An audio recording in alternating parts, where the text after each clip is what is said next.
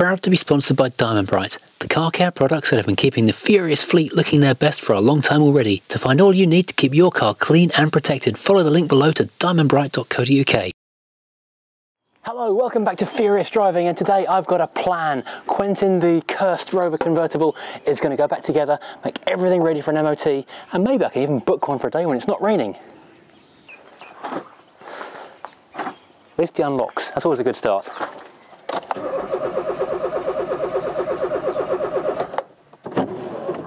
Come on, Quentin.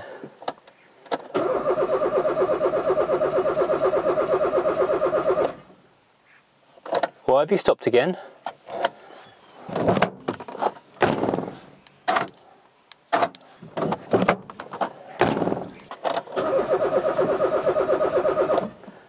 can't hear the pump again. I don't believe it. I cannot hear the pump yet again. Every time. I need new wiper blades. Every time I think this car is going to be okay, I can get on and do some stuff and progress the project and finish it. Stupid car. Earths again then. Oh, I really thought I'd be driving this car around the block today. Dropping it off at the garage or something. Right, okay, last time it was this. It was a bad earth just here. It's not got a great earth. God, you can actually just pull the battery straight off. I'm gonna get some like metal tape or something to tighten that up a bit more. So I need to start undoing a few earths, cleaning them up and putting them back together again. Good fun. Good times, as someone else on the internet says.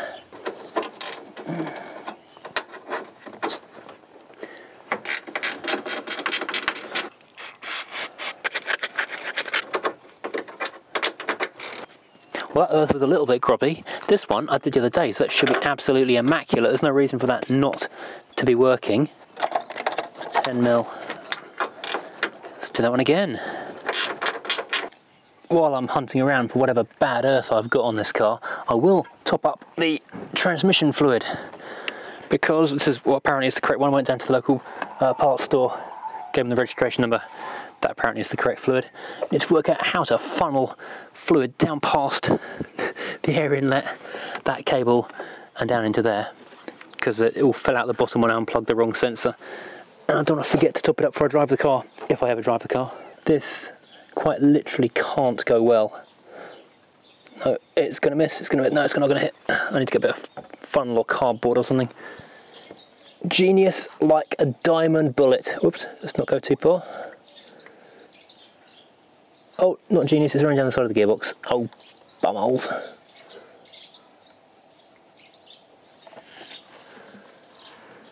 Nearly genius, genius-ish. Borderline genius. Well, some went in the gearbox, which is better than none going in the gearbox. This rag is not very absorbent as far as transmission fluid goes. Next shopping trip, buy more blue rag. Ugh. Well, I didn't spill too much, so that's not too bad. I need to clean up the little dollop just there from the dirty rag. But now it's Popmaster, so I'll join you in 10 minutes. Well, I'm going to have to drag it forward so I can get underneath it and check the earth down by the, or the cables down by the fuel pump. This is the first time I've used the Volvo as a tow hitch. I'm hoping it'll go well. Fortunately, my neighbour, who often parks across the entrance to our drive, is out at the moment, so what's one we're doing here? So I can go straight forwards, otherwise I wouldn't have a hope of doing this. I can just about scrape by with the Tomcat because I can go sideways, but the Volvo is so long, forget it.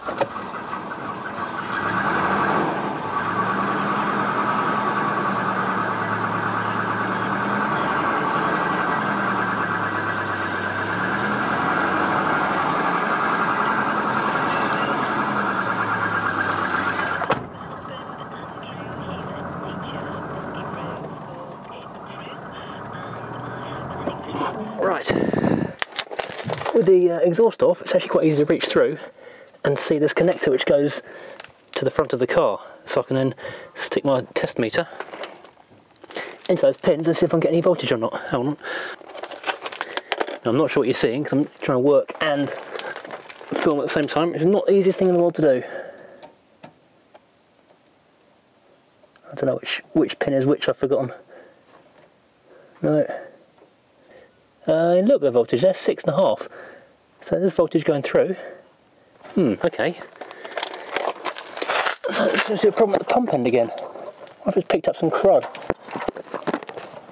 Well, I just checked the car battery and that's still got a solid, well, 12 volts on it. So it's interesting, we're only getting 6 volts down at the fuel pump end. Just going to do a quick check, like I did previously on the dead pump, whether or not I've actually got any life in this one by hooking up to a couple of these little live wires. Always good fun and potentially dangerous.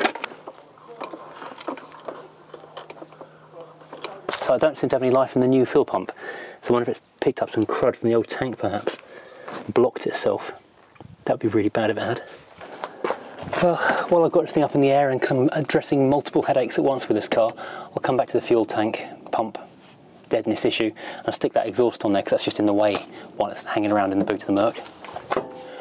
Oh, come on, you so-and-so. God, I hate exhaust hangers.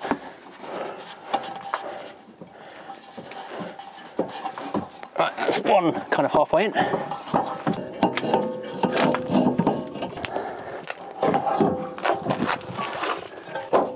There we go, that's easier. Should have done that one first round. Oh god, exhaust hangers are the worst.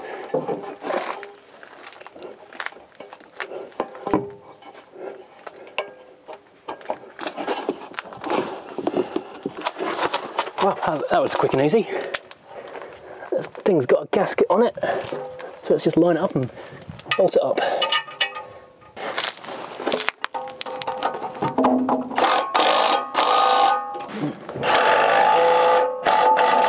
That's 3 ugga-duggers tight, which I think is pretty tight enough. Now normally, I'd now start the engine and make sure it's not blowing. Obviously with this car, that's not an option. Now the other job I've got to do on this corner of the car while the car is in the air is change the wheels over, or change this wheel over anyway, while it's on jack, because these tyres on the Coupe Tomcat's original 15-inch wheels are, are they 15s or are they 14s? They're 15s. They are significantly better condition than the MGF tyres that came on the car. The MGF wheels look really nice, but those tyres, oh, they were sat for 7 years, static, and time has not been kind. The cracks are like the Grand Canyon. They are ravines. Too dangerous even to drive a couple of miles up to the nearest MOT station. So I'm going to borrow the Coupe's wheels until we've got an MOT on it. And once we have, then I'll look at buying some nicer, newer tyres. But I'm not going to risk buying any in case they say something like the car is condemned, can never be driven on the road. Because let's face it, it could happen. And for anyone who says I'm not using an impact socket on this, I know I'm not using an impact socket on this. I thought I bought a 19mm impact socket. I've got long and short 17s, but I can't find the 19. I think it's either in the lockup with the Rover 2000, or I didn't buy one after all, I'm just imagining it, which is a possibility. Well, I know that's sitting crazy high right now, but these wheels actually look really quite good on this car. I might leave them on there. Right, so I'm going to use the theory that if I leave the car long enough, eventually it will start.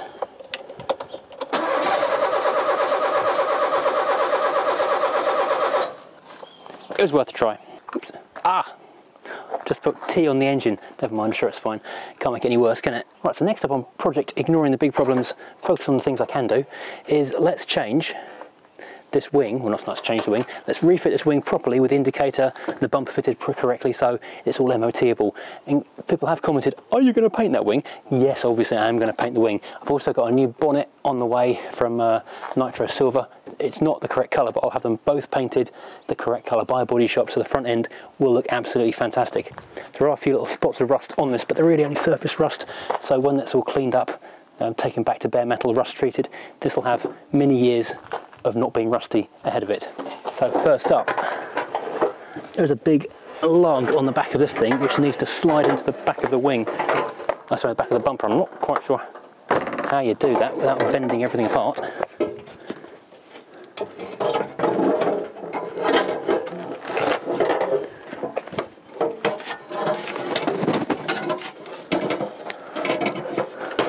That's it, that's in there, excellent.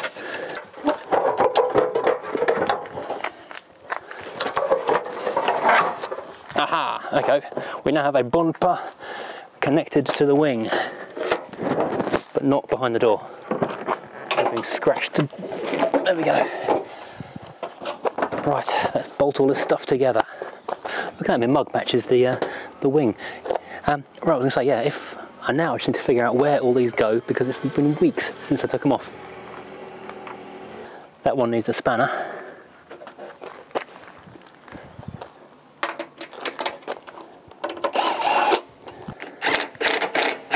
Now this finisher should clip under here, but I'm going to leave it off for the moment because these are plastic clips, and every time you use a plastic clip it gets weaker, and one's already broken off, and it's going to have to come off for this whole front end to be painted anyhow, so I will leave this out to avoid damaging it for the time being.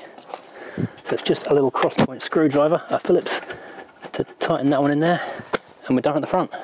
And before I go and deal with the hole on the other side, I've just skimmed that weld I did on this hole in the sill on the front with a little bit of filler just to kind of disguise it. I can sand that back, make it look a bit prettier when it's dry, and it won't be so obvious I've had to do a massive great weld, which is actually all this area here. It's just the edges I'm skimming over because it's not very tidy where the two bits of metal meet. And while I've got the jack and all tools out, let's change this other front wheel for the coupe rim. So they're both 15s. I thought they were, for some reason, I thought one was a 15, one was a 16, but they are both 15s. But these are 185 wide, and these are also 185 wide. Why does the offset look so different then? Oh, while I'm here, so look at the brake pads. They're pretty much worn out, to be honest. I don't know if you can actually see that on this, but there's about 4mm or 3mm of pad material left. Not really very much, but enough for it to drive and be okay for, well, certainly do a few hundred miles on that. It's due a change, but I'm not going to rush out and do it immediately because obviously we've got bigger fish to fry at the moment. Once it's got through the MOT, tyres and brakes can be done, assuming it passes, but I don't see why it won't.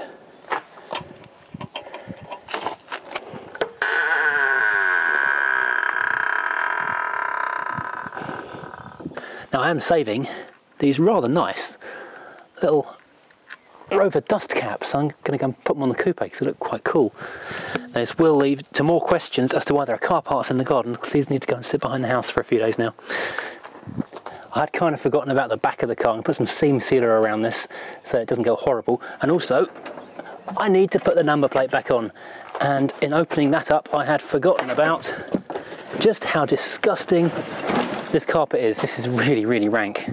That's probably a health hazard. In fact, definitely a health hazard. That could go in the bin, really. And the wooden bit as well. Oh my word, that wooden bit is not nice. But at least the spare tyre's decent. It's flat, but it's decent. It's a Dunlop, so I'll pump it up and see if it'll hold air.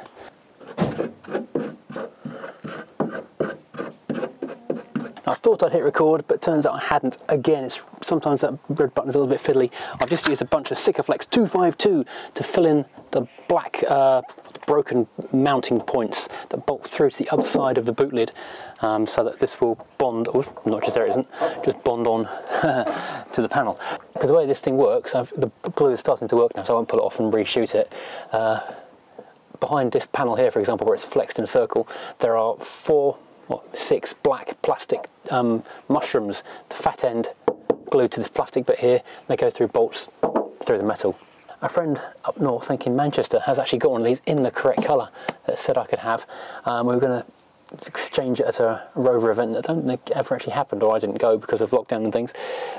So I would repair this for the time being, and then when the time comes that we can actually meet up again, assuming I've still got the car, we can exchange that part and I can fit that undamaged one then. These aren't the original number plates. I don't really like the red line around them, so I think I'll get some nice new ones made up for it.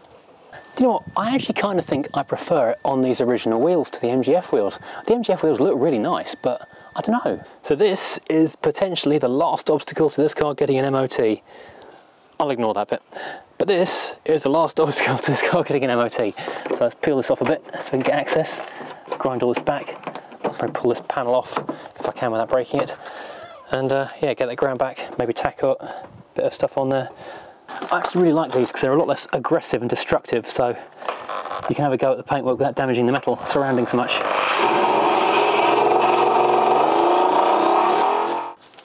Well, it's only a little hole, so we just cut this little bit of rotten edge off and then we'll see what we do about fixing it. Well, that's quite a neat little hole. I just need to cut a little bit of cardboard template, make something that kind of matches that. and I'll quickly zap that in. Hopefully it'll only take a few minutes. Oh, I shouldn't have said that. It won't take a few minutes. It's going to take all afternoon. Honestly, it's going to take forever. Now I'm sitting here having a bit of a random thought, because I'm just finished playing with panel bond. This isn't a high stress part of the car. Could I panel bond this on here? Would it be easier to just zap it on with the welder? Just fill it with cardboard. That's a nice fit actually. So I've just tried a couple of times cutting out a proper bit of metal to go in there, but it's a double curve, and then you've got to wrap it back round on the end, and I cannot seem to get the shape just right, and I'm getting bored of this game. So I am going to use this stuff, which is aluminium mesh, which I can then stick behind there and bend into shape, glued on the side of the car, and then fill it over with P38, which I know is not brilliant. It's better to weld it, but I just want it done. But because I'm not a complete animal, I'm going to go in some zinc prime. Actually, I'll protect this bit a bit. There.